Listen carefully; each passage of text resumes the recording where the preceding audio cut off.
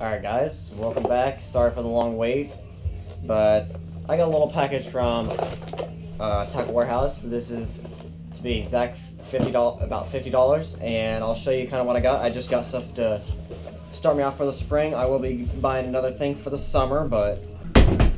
Hello? Now, this kid.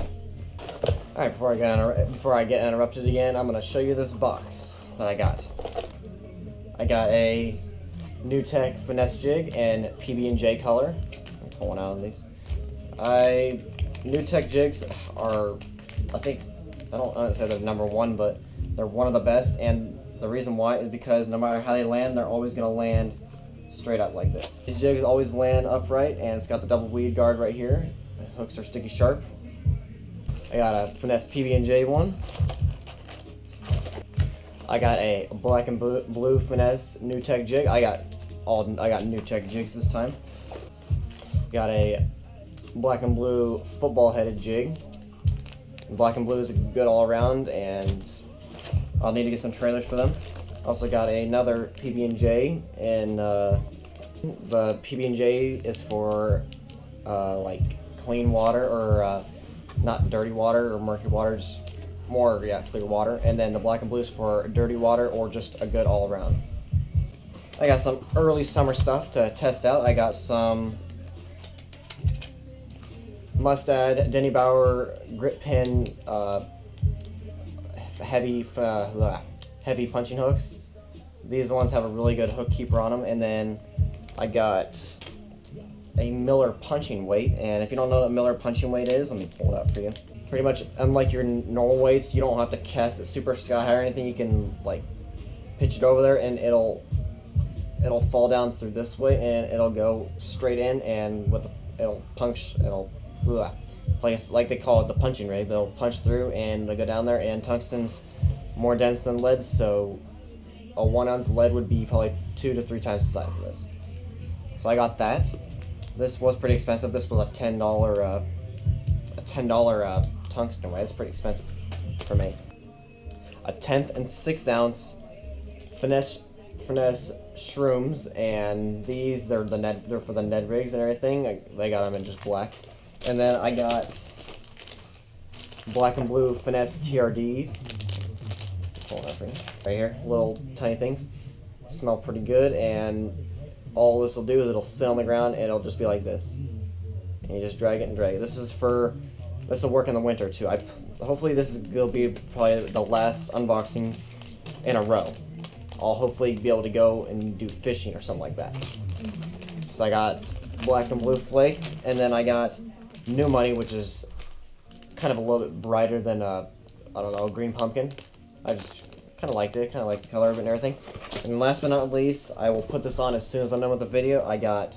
I'm trying a new kind of line. I've used Power Pro before, and Power Pro, well, for braid, Power Pro works good, but the color will fade off there and everything. Otherwise, it's really strong.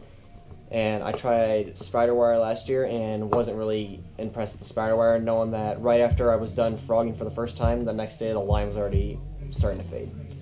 And faded line is really annoying. I'll show you some right now. So your braid should not look like this. I know this is really old, but it looks just like this right after I was done. That's how you know the braid isn't very high quality. So I'm gonna try Sunline this year. I got Sunline model fluorocarbon. This was on sale, and it was only 110 yards, and that's all I needed for my bait casting reel for now. I will be getting some FX2 frogging and flipping in the 50-pound with my combo. I will show you a little sneak peek of my combo about now.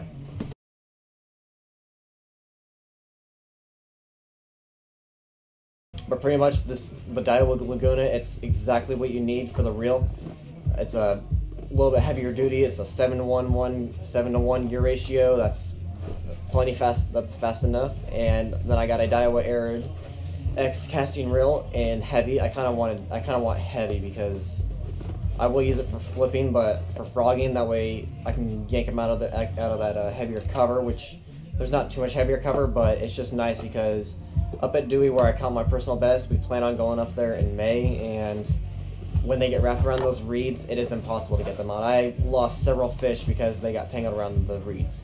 This will be up Friday, this video you're watching right now, and then hopefully Saturday I will have a fishing video if all goes well, and then I will be doing some testing for new GoPro footage. I'm going to be trying to do some Jon B edits, aka B-roll. If you don't know what B-roll is, I'll show you a little clip right now.